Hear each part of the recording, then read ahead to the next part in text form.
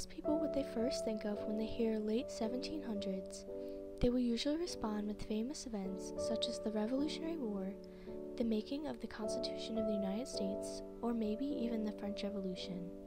But many people are not aware of all the other important conflicts that also happened at this time. One of the most overlooked compromises during the same period of time is the Treaty of Canandaigua.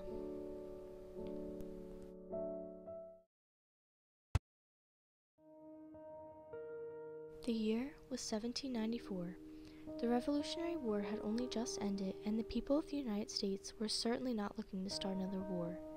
The Six Nations had been fighting with the government for years and were threatening to revolt when a compromise was finally made. This compromise was called the Treaty of Canandaigua. But first, let's back up in history a little bit and take a look at the events that led up to this moment.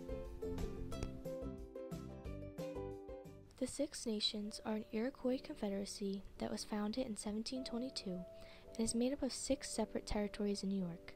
They are the Cayugas, the Mohawks, the Oneidas, the Onondagas, the Senecas, and the Tuscaroras. The government of New York wanted their land to make new roads, dams, and other advances, so they traded illegally with the Six Nations and deprived them of land that was rightfully theirs. Finally, they could no longer stand that they were being taken advantage of, and went to the Capitol to speak up for their rights. When George Washington heard about the Six Nations, he feared that they would come together and start a war against the government. Since the United States was still trying to recover from the Revolutionary War, he did everything he could to appease the Six Nations. And said, we need to have a treaty. We said, we have the Treaty of 1775. We have the Treaty of 1776. We have the Treaty of 1784, Fort Stanwix. We have the Treaty of 1789, Fort Harmer. He said, we need another one.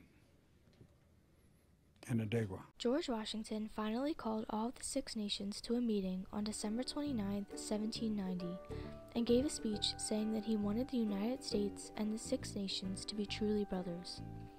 In his speech, he also said that the United States promises to protect their land and that each year he will give them money as a token of friendship to the chiefs of the tribes.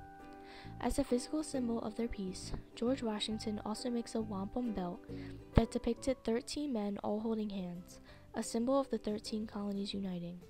And the 2 smaller figures, along with the house, represented the Six Nations. That was made by your president, George Washington, as a promise to the Six Nation Confederation that we would have peace and security in our lands as long as the sun rises in the east and sets in the west, as long as the river runs downhill, and as long as the grass is green. November 11, 1794, the Treaty of Canandaigua was signed by the government officials and the chiefs of each of the Six Nations.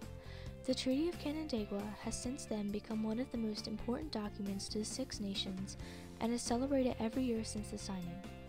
This annual event is called Canandaigua Day and is celebrated on November 11th. It has gained recognition by many more Americans and even caught the eye of Bill Clinton. Clinton wrote a letter commemorating the treaty and describing how important it is that we honor the treaty.